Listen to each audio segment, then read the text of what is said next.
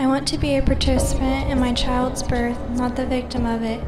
I want to embrace the transition that brings this mysterious new love into my life, not fear it. I want to experience the connection between my evolution from an excited, hopeful pregnant woman into an awestruck, lovesick mom. When else would it ever be as valuable to preserve my own identity and heritage? My values, my personality, my preference, my cultural, my spirituality, to know my very identity will be respected, supported, and encouraged, than while I'm birthing the very next generation to carry it on. That's why I choose a doula. Childbirth has everything to do with what's happening from the neck up, not what's happening from the neck down. A woman's personal perspective, her own mental standpoint of how she's anticipating her childbirth experience to be, has absolutely everything to do with how she'll experience it, whether it be a divine encounter or whether it be a routine procedure and sometimes even panic. In today's culture, our modern birthing rooms are very detached, and our professional staff are also detached, and that's so prevalent that we don't even question the societal flow. And we're comfortable with crowding our birthing rooms with beeping machines and with sterile garb and endless watts of fluorescent lighting, but if somebody wants to come in and hold our hand on a personal level, we feel uncomfortable with that. I've even seen women exhibit behaviors associated with shame because we're not producing merchandise here. We are birthing new life. This isn't about a corporation. This is about your own family network. We are birthing our own legacy, the very next generation of your own investment.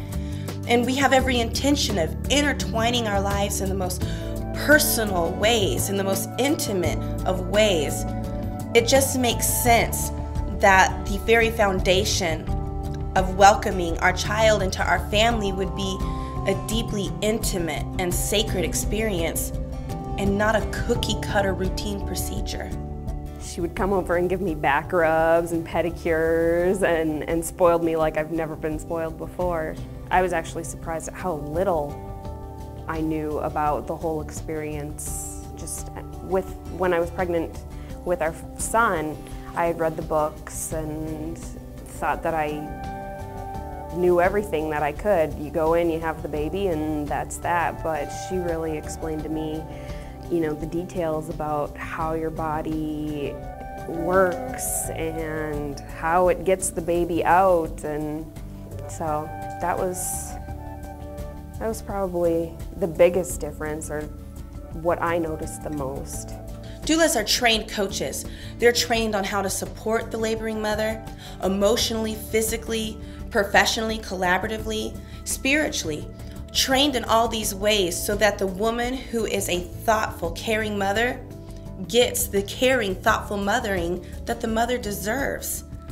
A doula will meet you in the comfort of your own home. She will supply you with limitless resources, not only just the sisterhood of her connection and the fact that she shares your passion for your child, but things like aids in nursing, massage, mantras, soothing words, imagery, reminding you of all of the incredible education that she's supplying you prior to your birthing experience, helping your partner to participate more fully in the birthing experience.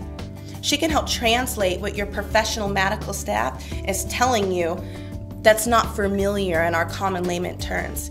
She can represent you and advocate for you. She can babysit the other kids while you're busy birthing your new one. The options are limitless. The benefit of a doula, I can speak to it twofold, professionally and personally. When I have been present at a birth with a doula, the doula was there to encourage mom and cause her to believe in herself when it gets difficult during labor. Even though mom's partner is there, having someone who isn't as close to the emotion of it as the parents gives mom more confidence, and she's there to comfort her and really encourage her through the process. Where as a nurse, the role is to meet the medical needs as well as the psychosocial or emotional needs of mom.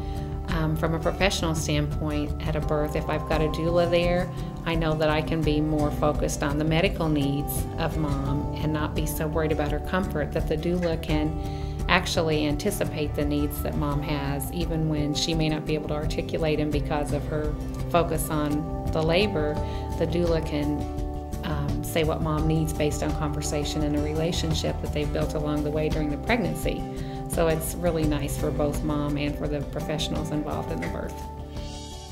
I just felt so calm when she was there. She just felt like took away fear, and I was able to really just be comforted by her, knowing that not only had she done the birth process, but that she was knowledgeable, that she provided information that I needed. And even though I was a doula and I had experienced a lot of other natural births before this birth, when I was in the process of it, I couldn't think through logically what was going on, you know? And so it was so nice for her to just have somebody to say, honey, this is what's happening. This is what we can do. Here are some options. Well, there is nothing wrong with choosing to have a hospital birth, and if that's what makes you feel safe, let's go for it. I'll support you, and it's going to be the best birth you could possibly have. We need to consider that childbirth and pregnancy are not illnesses, and we don't have to treat them like they are. You're not in an emergency situation. You are in a euphoric opportunity.